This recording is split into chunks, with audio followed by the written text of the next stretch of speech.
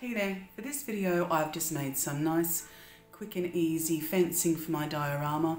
I made some fence jigs to put these together for the picket fence down the front and just the fence running down the side. They're really nice and easy to make, they're quite realistic, and the great thing is that you can make them on whatever scale you'd like depending on the size of the jig that you make. So I hope you get something out of this and I hope you enjoy the video. I'm using a nice very flat piece of firm cardboard for this, for the jig. Make sure you use something without corrugations in it. I find that the width of a standard ruler seems to be very good for a 1/32 scale fence or a 1/24 picket fence. And the fence palings, I just make them all 6 centimetres or 60 millimetres in length. The width I didn't measure out, I just did it by eye. But I used toothpicks as a measurement between each of the palings because I don't measure much of anything. I just use tools to do the measuring for me. And this looks about right, so that's where I went with it. I also use one of the palings that seems probably the most even one I've cut to draw each of them in, and I just use a guesstimation of the width of a toothpick that will be on each of these lines and just try and do it a little bit wider for the width of that toothpick where it'll be sitting, being the gap in between, if that makes sense. I hope it does. And just some really good thick water-based glue. You could use super glue, but you got to be quick and pretty skilled and not have it stick to everything else but what you want it to stick to. And I just drop one of these down on every single line.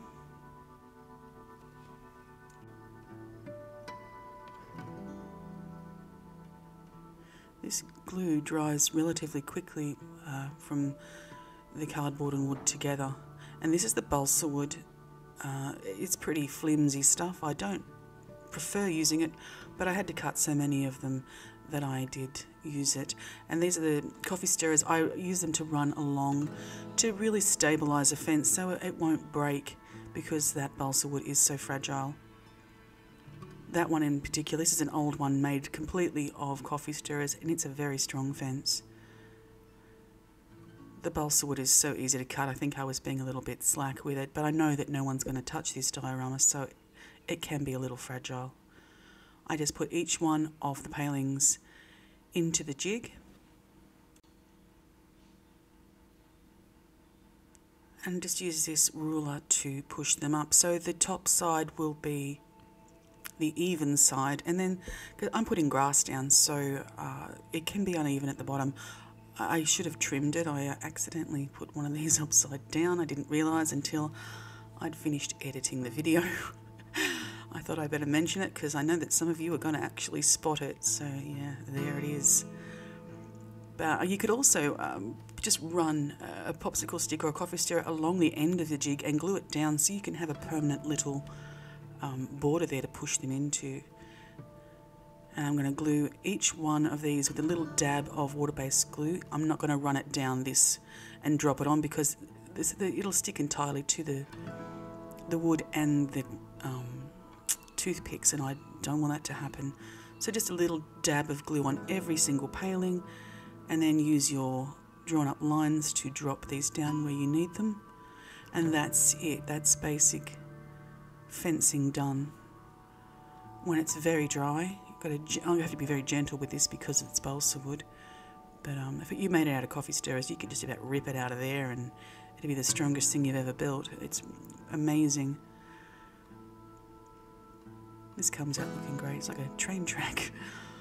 I put super glue between every single one of these just to, again, try and reinforce it and make it a little stronger and ensure that nothing's going to fall off while I'm painting it. This is a bit of a wonky fence, but it's an old building, so once again my lazy techniques work out. I used matchsticks for the picket fence because, again, I would prefer to use anything but balsa wood because it's so fragile. I just cut a point under the tip of each one of these, and I made a smaller jig out of nothing but toothpicks to mark in between.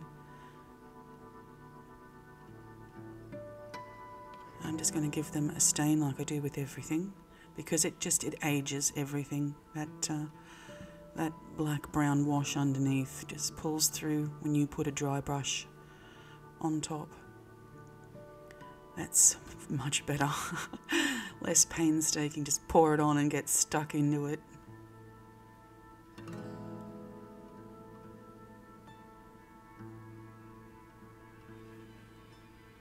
And then I just let them thoroughly dry. And they're ready to paint whatever colour you'd like to paint them.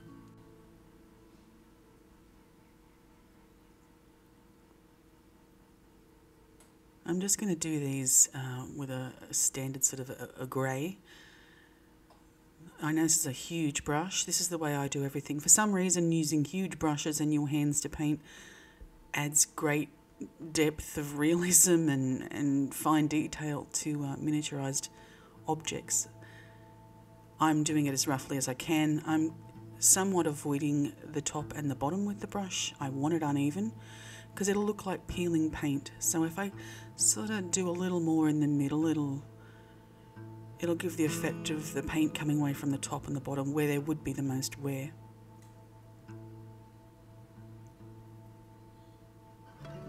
I think having such a large brush is what gives it that uneven effect, and the unevenness is what gives it realism. It's the only thing I can really make sense of the way I do this and how it works.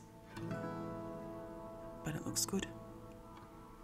And I'm just going to give them a little bit of just a sort of a cream colour, just to go with the theme of the building. It was a black and white photo for this very ancient fence, but I'm going to assume it's cream, so I'll just put this on. But it's more of a greyish, whitish. It could be anything. It's a fence. Who knows? As long as it looks real, that's all that matters. And it looks aged enough, which is nice. Same with the back, a little less. I'm not going to go too crazy with it because I don't want it to look new, so less is more.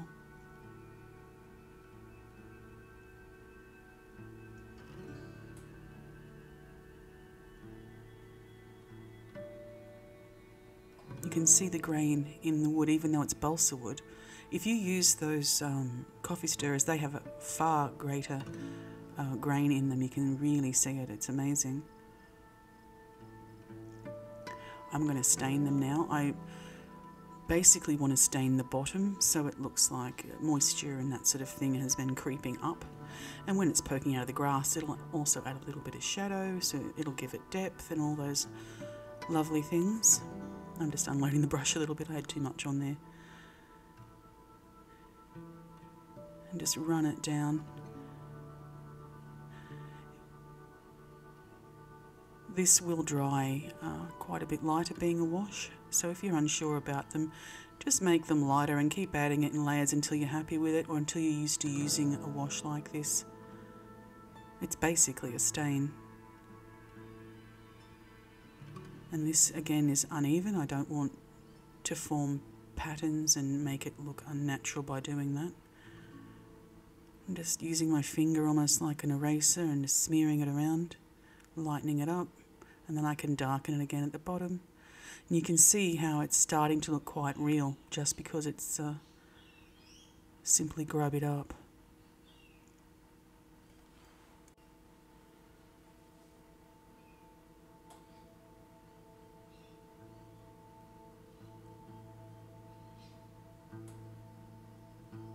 Definitely my favourite job doing this. Definitely. It was an attempt to let it bleed, but it wouldn't go, so I had to make it move around. Probably because the balsa wood is quite absorbent. But that looks nice, and you can see that dirty looking shadow and grime at the bottom of the fence. And I'm also going to give it an actual shadow underneath that top railing. I'm going to call it a railing, I don't know the anatomy of a fence, but as you can see, that's just, I'm dropping a shadow, and that's where a lot of realism comes in, just adding shadows. Even though light can be cast onto these, if you emphasize shadow, it will emphasize the realism. That looks lovely.